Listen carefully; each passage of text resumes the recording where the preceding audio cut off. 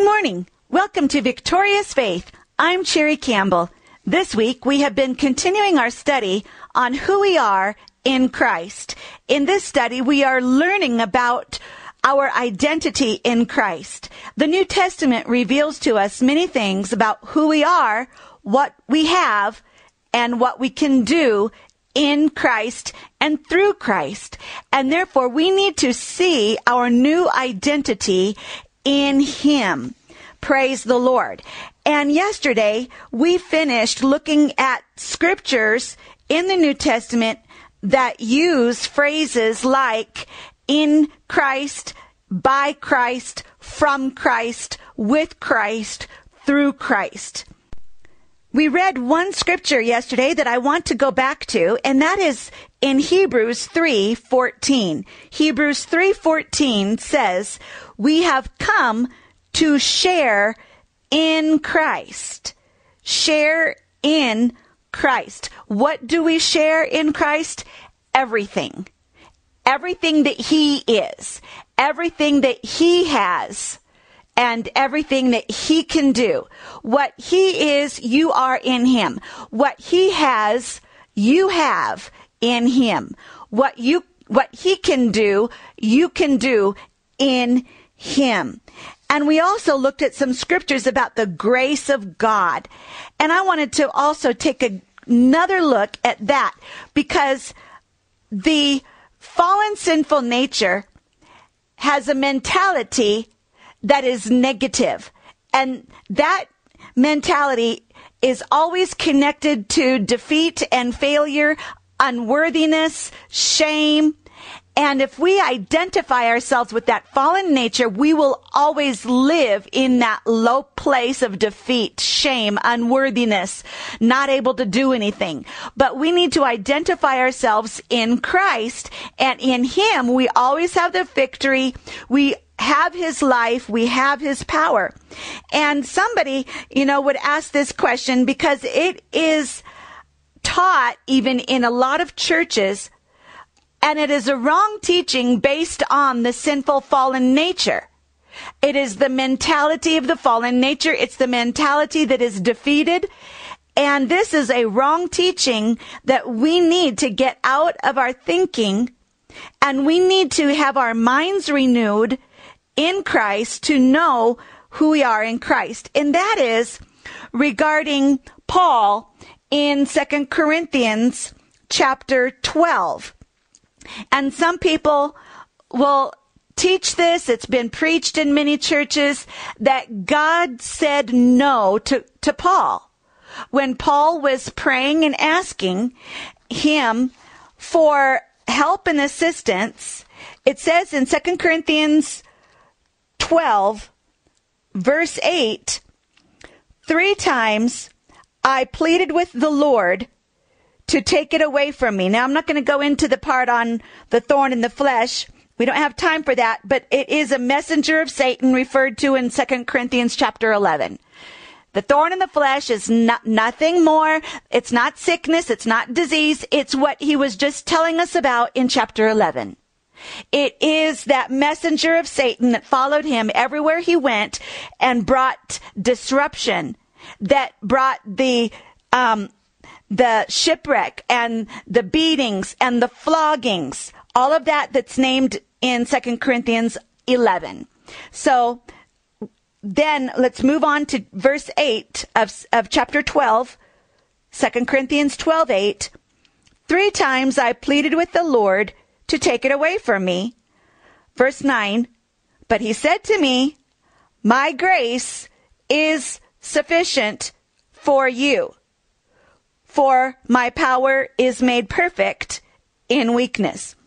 And it has been a tradition taught in the churches for hundreds of years, based on sinful fallen nature mentality, defeat mentality, that God's answer to Paul was no. I'm not going to do anything about it. You're just going to have to suffer with this. And that has been preached in the churches so that many Christians feel like the troubles and the trials that they're going through, God is saying to them, no, I'm not going to do anything about this. You are going to have to suffer with this a little bit longer. You're on your own. I'm not doing anything about this. That's a lie of the devil. That's one of the biggest lies of the devil. The devil is saying that, not God, and that is nowhere in the meaning of these verses. God's answer to Paul is not a no answer. It's a yes answer. It's not a no, Paul, I'm not going to do anything. It's a yes answer. And so let's take a look at this. Even, remember, we have to always interpret Scripture in context. Well, Paul himself wrote in the same book, in chapter 1, 2 Corinthians chapter 1, starting in verse 18, 2 Corinthians 1:18. But as surely as God is faithful, our message to you is not yes and no. For the Son of God, Jesus Christ, who was preached among you by me, Silas, and Timothy, was not yes and no. But in him, it has always been what? Yes. Yes. Verse 20. For no matter how many promises God has made, they are what? Yes. In Christ. There's our in Christ. In Christ, the promises are always yes. God's answer is always yes. Now, Paul wrote this in the very same book, 2 Corinthians. And he wrote it in 2 Corinthians 1, which is before 2 Corinthians 12.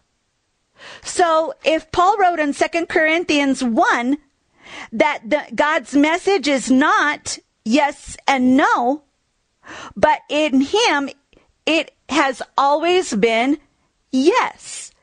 For no matter how many promises God has made, they are yes in Christ.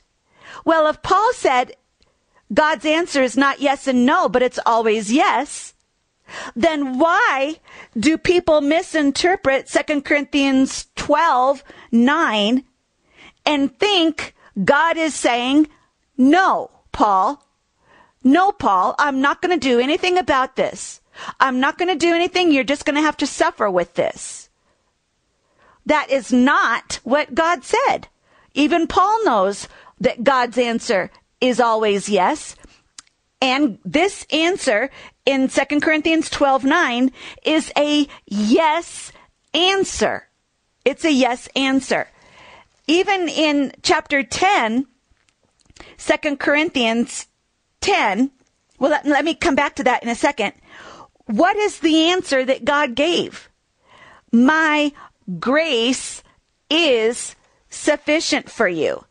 My grace is sufficient for you. You see, that's not a no answer. That's a yes answer. He did not say my grace is insufficient. You're not going to have enough. No, it is sufficient. My grace is sufficient. Well, then that comes back to the problem that people don't even understand grace. They think that it's just simply a pat on the back. Pat on the back, tough it out, do it on your own, hang in there, and eventually you'll make it to the end, even if you die early. No, that's not what God was saying. He is saying, my grace is sufficient for you. So then he's saying, my grace is enough. Sufficient does not mean not enough. Sufficient means enough. It is enough. So what he's saying is, I've already given you enough. I have already given you enough. So let's look at what is grace. Grace is God's eager willingness to give you everything you need. If you go back to the very, very, very basic meaning of grace, it is free gift. Free gift. And I've said this before. When you read the word grace in the New Testament, it would do you well to always translate it and change it to the words free gift or gifts, free gifts. Because that's what grace is. Grace is a free gift. That's why in Romans it always contrasts it with works, because when you work, your pay is paid to you as wages, but when you don't work, it's a free gift. So it's by grace, not work. So it's a free gift, not earned. And so the free gifts of God, grace is actually, its basic meaning is free. And then you build on that and you get the phrase free gifts. And then you expand that and you see it is God's intense desire to give. I want you to understand, God is love. And love is never satisfied until it is expressed. Love is expressed through giving.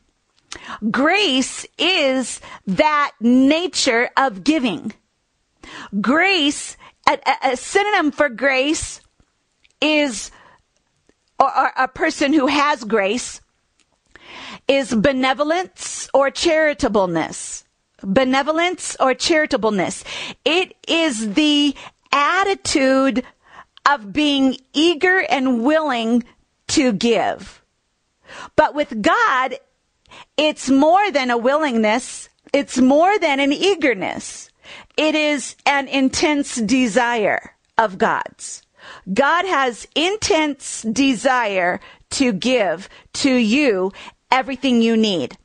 And it includes with it lavishness, and it is universal, meaning to everybody. So, grace is God's intense desire and eager willingness to give you liberally and lavishly and abundantly everything you need, and not only you, but universally to all.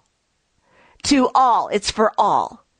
And so what we see is grace is God's freeness to give liberally everything you need. Now let's look at some scriptures in the New Testament that confirm this. Here we see it in John 1:16. John 1:16. From the fullness of his grace, we have all received one blessing after another. You receive one blessing after another from what? The fullness of his grace. Romans 5:17. Romans 5:17. How much more will those who receive God's abundant provision of grace? How much grace does God give? Abundant provision. God gives abundant provision of grace. And of the gift of righteousness reign in life through the one man, Jesus Christ. So what will happen if you receive God's abundant provision of grace and of the gift of righteousness?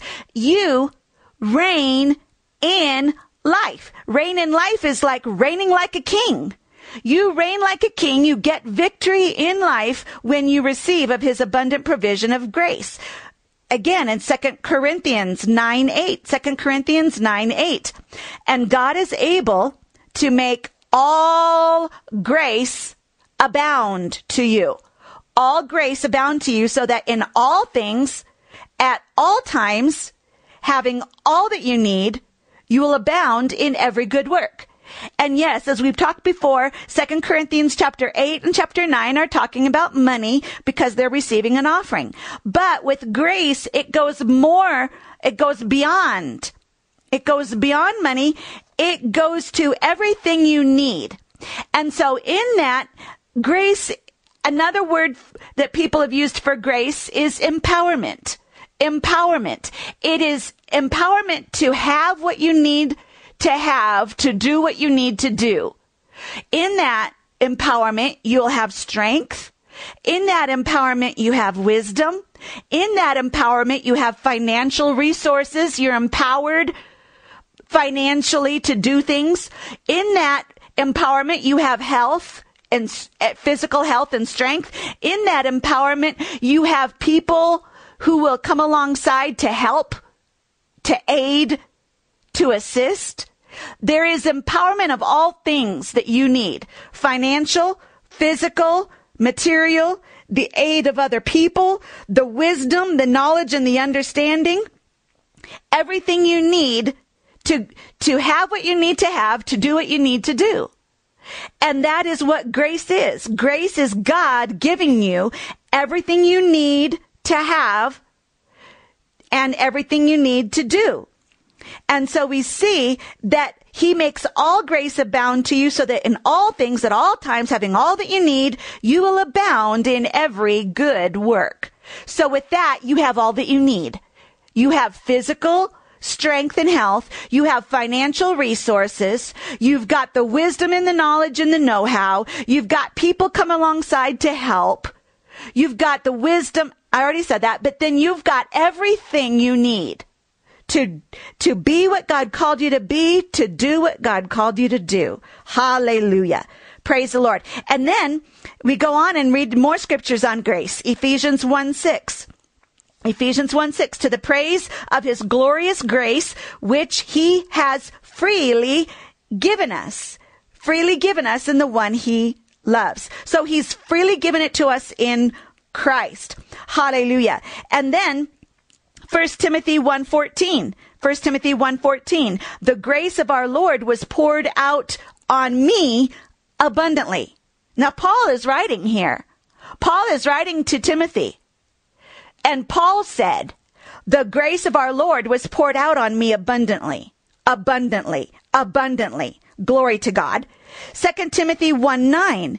This grace was given us in Christ Jesus before the beginning of time. When was grace given to you? Before the beginning of time. 2 Timothy 2:1. You then, my son, be strong in the grace that is in Christ Jesus. So you see, in the grace is the strength you need. Titus 2:11-13. For the grace of God that brings salvation has appeared to who? To all men. It's universal. Grace is universal. Now, not everyone has received it. You see, the grace of God that brings salvation has appeared to all men, but not all men have received the grace for salvation. Many have rejected it. Many are ignorant of it. And there are even many Christians who are ignorant of his grace that will help them be overcomers, that will help them be victorious in life. They received the grace for being born again, but they did not receive the grace for being healed. They did not receive the grace for being financially blessed and successful. They did not receive the grace to have victory in marriage and in family and in work and in all areas. They, through lack of knowledge, they have not received the grace.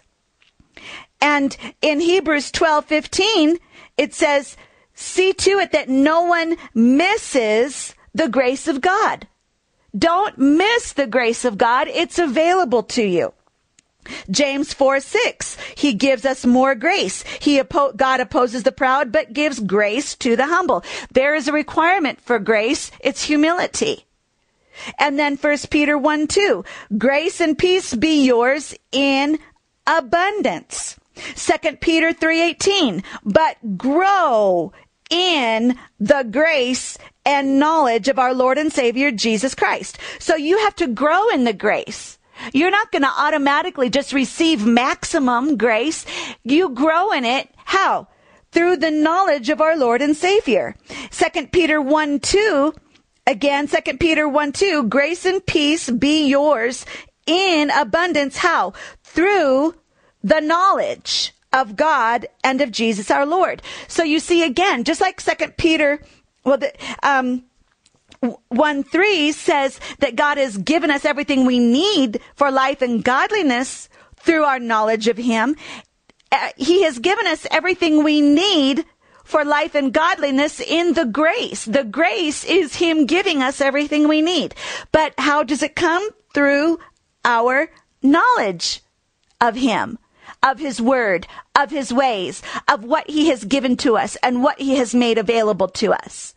So you see, God has given us everything we need for life and godliness, and that grace we grow in it in the same way and in proportion to how we grow in the knowledge of it, in the knowledge of God, of the knowledge of his word, the knowledge and revelation of who we are in Christ. Then we grow in that grace. So you see, going back to 2 Corinthians 12:9, when God said, my grace is sufficient for you. That was not a no answer saying, no, Paul, I'm not going to give it to you. No.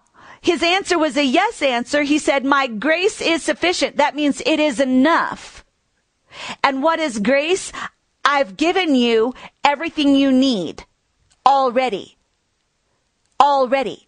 And Paul is the one preaching on this. I mean, he writes about it in Ephesians 1:3. He has blessed us with all spiritual blessings in heavenly places. And he has given us this grace. He lavishes his grace. And he even told Timothy in 1 Timothy 1:14, the grace of our Lord was poured out on me abundantly. What was this grace? This grace that it makes all grace abound to us, so that in all things at all times, having all that we need, we abound in every good work. God was telling him, I've already given you everything you need. His answer was, use it.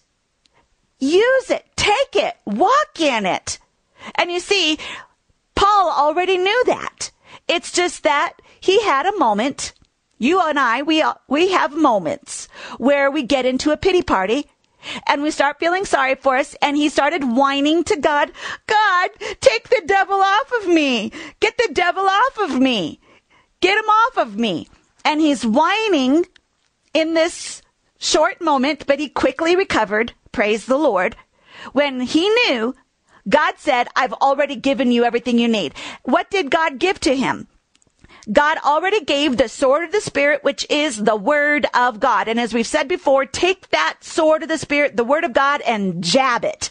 Jab it into your situation. It's an offensive weapon.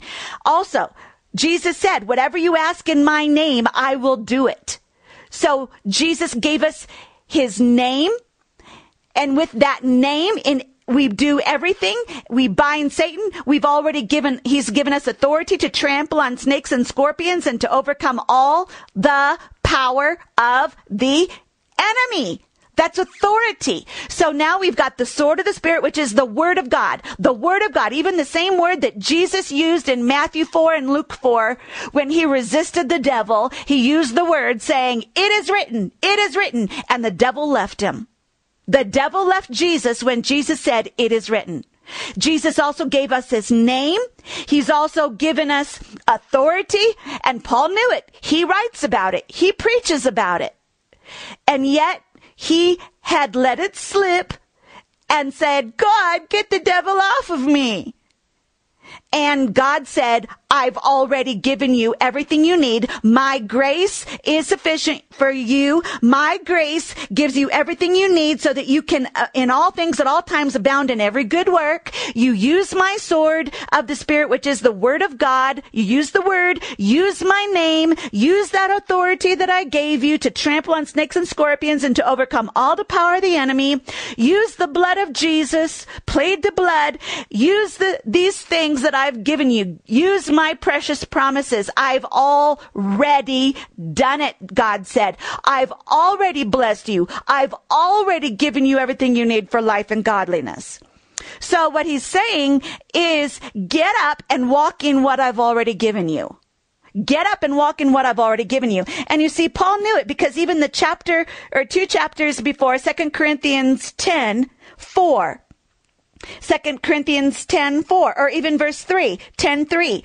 For though we live in the world, we do not wage war as the world does. Verse 4, the weapons we fight with are not the weapons of the world. On the contrary, they have divine power to demolish strongholds. We demolish arguments and every pretension that sets itself up against the knowledge of God.